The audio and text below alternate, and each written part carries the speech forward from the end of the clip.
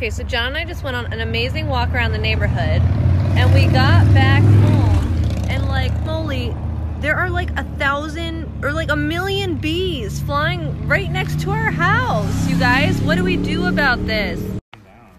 I think they're settling into the tree. Those weren't there when we left. John, this is just happening, you guys. Does anyone know how to handle this situation? I'm scared that this is our house and this is the neighbor's house. I don't know, that's a situation. That looks like quite... Oh my god. I'm scared.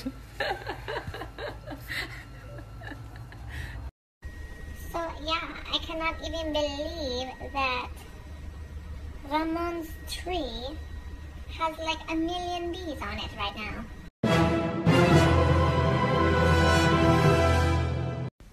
Oh shit, Ramon just got home from work and he's noticing the...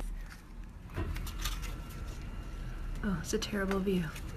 I actually don't know if he notices them yet.